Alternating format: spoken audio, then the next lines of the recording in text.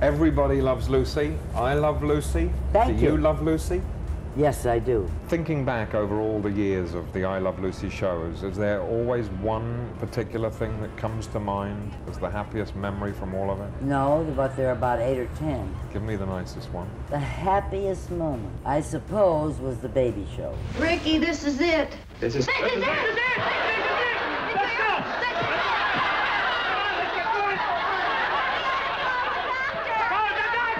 I'd have to mention that because I was really having a baby. It was really my last show before I had the baby, and it was for real, and it was the most exciting thing in my life. But what's the real reason for the success of I Love Lucy? It was a marriage of several things.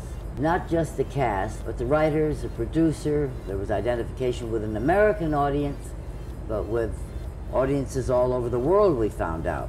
They didn't have to understand the language to understand the predicament and the way I got in and the way I got out, and the love at the end. We always had a happy ending. And domestic situations are very easily identified all over the world, and that was our great thing. That and the fact that we had an audience always as a barometer, and the audience was a cross-section of America and seemingly a cross-section of the world. Here she comes.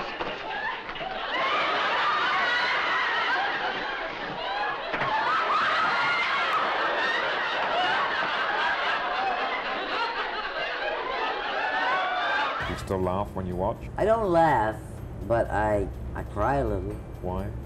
because they're gone. And good memory. They were wonderful to work with. Vivian was sensational, Bill was sensational. The entire operation was innovative and great. When did you know it was going to be as big as it was, as it's Not become? until about 2 or 3 years. Were there scary moments at the very beginning that it might not run for as long as it... No, we had no scary moments because we didn't expect to run. We expected to do it for about a year, and then it would all be over. It would be something that I could show my baby as home movies. We had no plans. Nobody knew anything about television, so we weren't disappointed. It was all a big surprise.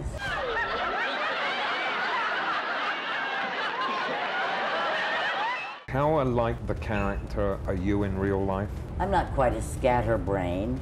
I'm not as scheming, and I'm not as klutzy, but a lot of Lucille went into Lucy. It's bound to after a while. What did you do to make certain that you didn't go off the tracks in this town? I just kept on working.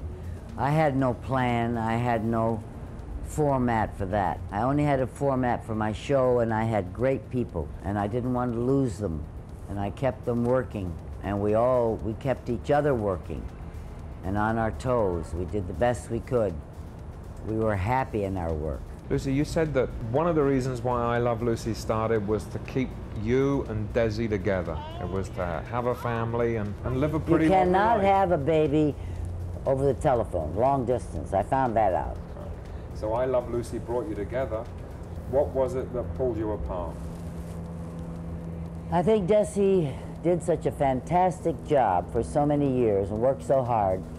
And Desi does nothing in moderation. He worked hard, he was a great innovator, he was a great businessman, he was a great showman, and he also played hard.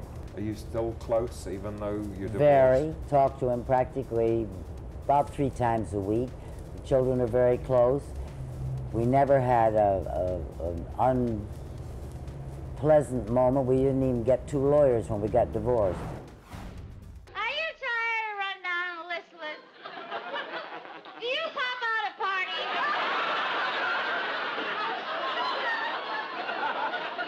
Are you unpopular? Did you find yourself growing up and growing as a woman while you were doing it? No, I got more childish and happier. When you are doing bigger-than-life things that are unbelievable, you have to believe. So you're believing unbelievable things.